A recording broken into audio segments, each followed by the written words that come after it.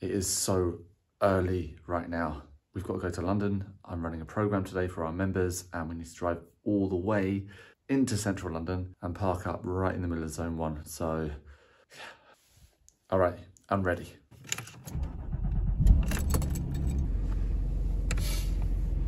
Did you get some sleep? Yeah, I did. You ready? He's ready. 3 hours later. Listen, for In half a mile, turn left on Lancaster Gate.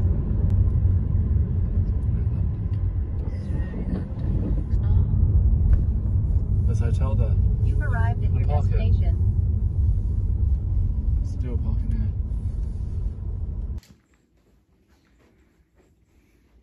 here. So we've made it here. Just setting up the room right now. Good to go. 3-hour drive, all sorted. I think we're ready, but I left something in the car.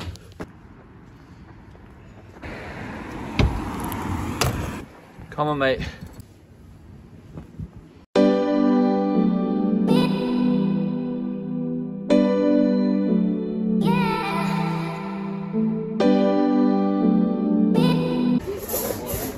Got my decaf ready to go.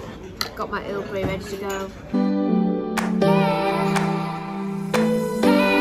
And then from there, if it solves a specific problem and you've got your method in how you solve that problem, that's where your value. 3 hours later.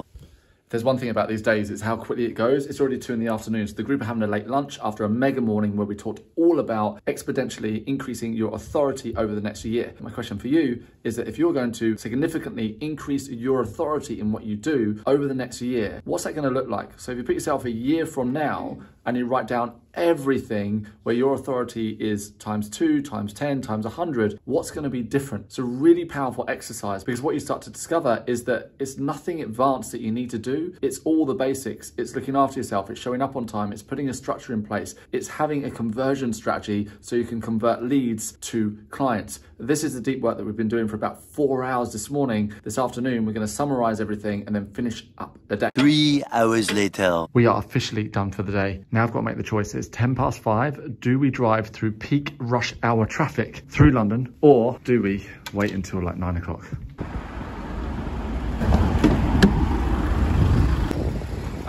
Excuse me, are you going to drive? All right, it looks like the decision has been made. We're gonna drive, right? Great, thanks a lot. You guys will be fine. What's he got hair all over him for?